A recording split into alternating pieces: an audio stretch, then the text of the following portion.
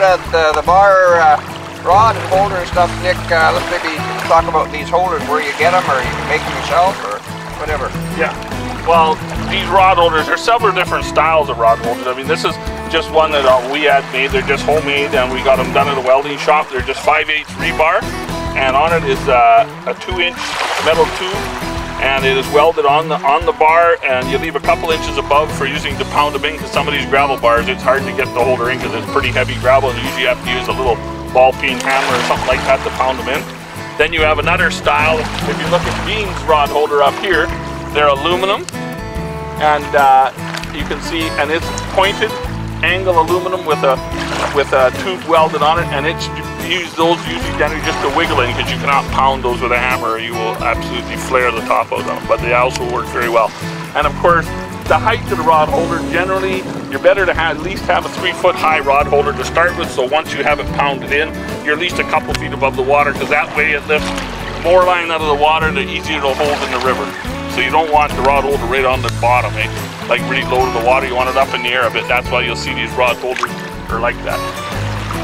And what kind of stiff rod we got here? Well, there's all kinds of various rods, but most bar fishing rods are a minimum of 10.5 feet in length. And generally you check the pound test on the rod. It'll say on the side of the rod it should be minimum usually 20 to 25 pound test. Like it'll have a rating from 12 to 25, or from 15 to 25, or 20 to 30, or 30 to 40.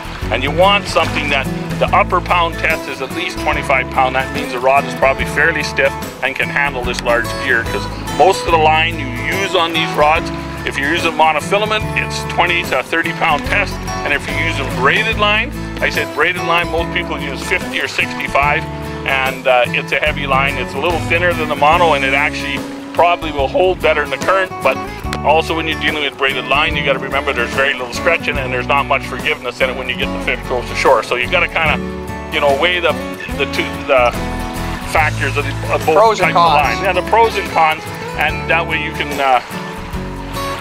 tell what you want to use. It's really an individual thing. It's not everybody wants to fish exactly the same. And that's where you put the bell. You put the bell, usually you hook it on the edge of your guide. You always want to put a piece of ribbon or something on it, or maybe a little piece of line with an old spindle on it, so if you get a bite and in the excitement you knock it off and it falls in the water, you can find it easy when you're finished. Or if it goes flying on the beach behind you, it's the same thing. You know, it's one thing to be a good fisherman, but the thing is the etiquette about fishing, Nick. So maybe we should sort of touch on that for yeah, that.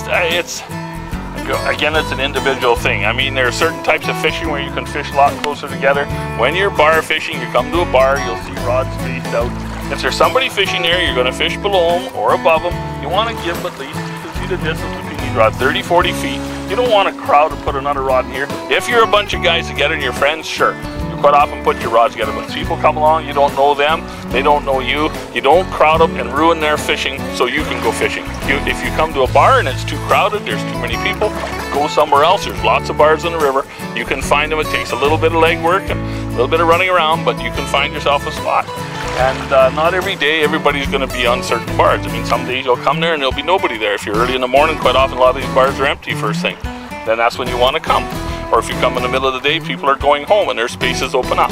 But you just don't want to come to the point where you're crowding out people to go fishing and spoiling their fishing too, because then it's no fun for anyone. And it'll spoil theirs too. Because if you're too close, next thing when you're casting out, there's not enough casting room, you're going to drift down a bit and get tangled up, and you got a heck of a mess. Yes, and then you have problems on the river. And also if you hook a fish, this way with the rod space that you hook a fish, people have got time below you to get their lines in before the fish runs down and gets in their line. And that's another thing with etiquette. When somebody hooks a fish above you, especially if he's immediately above you, everybody goes to the rod, you wind your line and give him room to take and land his fish and throw out again, because that way everybody's happy, and it happens to him and it's going to happen to you one day. So, you know, everybody treats everybody else with respect, and the fishing is this is a really nice type of fishing. And we noticed below we got 1, 2, 3, 4 boats there, and I mean they're a comfortable distance away from us, because if we got a big fish like you did earlier and you had to go out on the boat and you were lucky to get it out, if you get in too close there, if you hook a fish, you could get tangled up the anchor. So the people out on the boat's got to take a look at where they're anchoring. Exactly. I mean, that's not just their proximity to people on the bar of fishing above them or something, you're fishing down below and there's other boats anchored, you don't go and anchor immediately on top of somebody or immediately right below them. Give them a little distance. I mean, they aren't crowding you and they were already here, so show them respect of where they're fishing. Give them some room too. And I mean, all these things are actually pretty well common sense, but people that are new to the fishery have just come out, they might not know. I mean, just ask the guy. If nothing else, pull up and ask him, is it okay? Am I too close here, or can I fish below you a ways or whatever? And in the all scheme of things, it'll turn out better for everybody.